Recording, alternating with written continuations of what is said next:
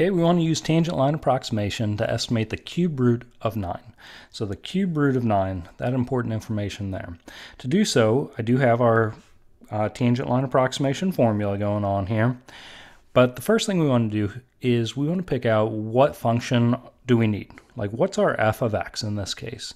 So that goes back to the fact that we want a cube root of 9 should be pointing us towards we want a cube root function for f of x. All right, now we want to pick some value a that's going to be close to the one we really care about. So what value should we pick that's going to work out nicely for a? All right, so in this case, because we're dealing with the cube root function, what we should probably pick is something that'll work out nicely when we take the cube root of it. So that's where I'm going to point us towards our perfect cubes. So perfect cubes are going to be numbers like 1 to the third power is 1. The number on the right side would be a perfect cube. 2 to the third power equals 8. Well, that's pretty close to 9. Let's try 3 to the third power. That works out to be 27 and not very close to the number we are going to care about this 9. So let's go with 8 as our value for a.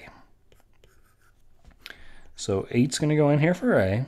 So the other things we want to do is we want to evaluate what is f of a. Well, that's going to work as the cube root of 8, which as you can see is the same thing as the cube root of 2 cubed, which is going to be 2 as the cube root, and the fact that it was cubed, kind of inverse operations of one another. All right, so like we said that was f of 8 turned out being 2. All right, next up, f prime of x. So let's go back up to our original function, that cube root of x that we chose.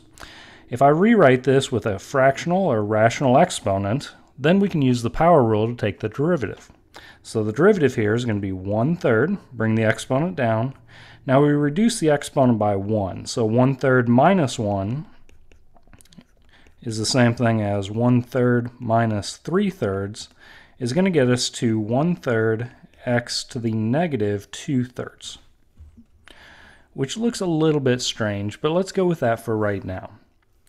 All right, next we want to evaluate what is f prime of a. So that's where we take our value for a. Here, I'll write it out. This is going to be f prime of 8, because that was our value for a, is going to be 1/3 times 8 to the negative 2/3 power. Let's do a little bit of reducing down here.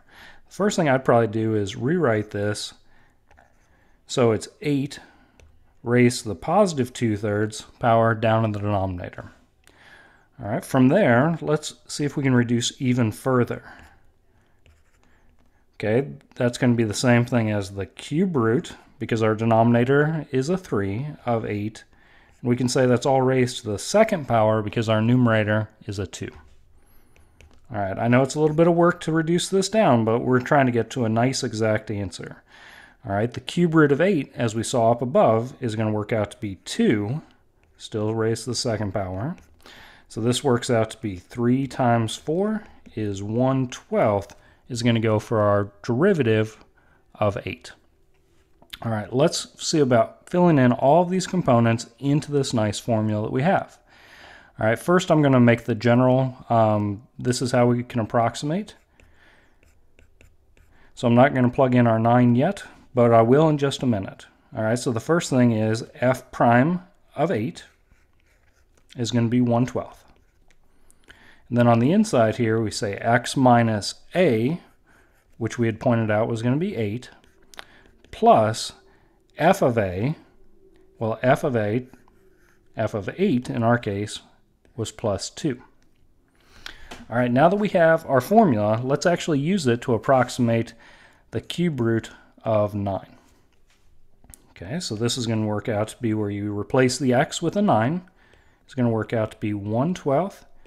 In our case, 9 minus 8 plus 2, which all works out to be 1/12 times 1 plus 2 would be 1/12 plus 2. Would be 2 1/12, or if you want to get a common denominator, that would be 1/12 plus 24/12. Works out to be 25/12 as an exact answer. Now you may be saying to yourself, okay, well, how close is that, right? We gave an approximation here at the end that f of 9 was going to be approximately 25 twelfths. Well, we can put 25 twelfths in our calculator if we're allowed a calculator. And our approximation is going to work out to be 2.08333. All right, keeping so many decimal places. We could also, if we're handy with our calculators, evaluate what is the cube root of 9. And as a decimal, this works out to be 2.080083. So as you can see, our tangent line approximation, because 8 was pretty close to 9, if we go 2 decimal places, we're the exact same between these two. All right, so I hope this helps out as you're trying to work through, understand tangent line approximation. I would probably just off to the side kind of list out these are all the different pieces I need to put this all together and then plug them into the formula as you go. Good luck.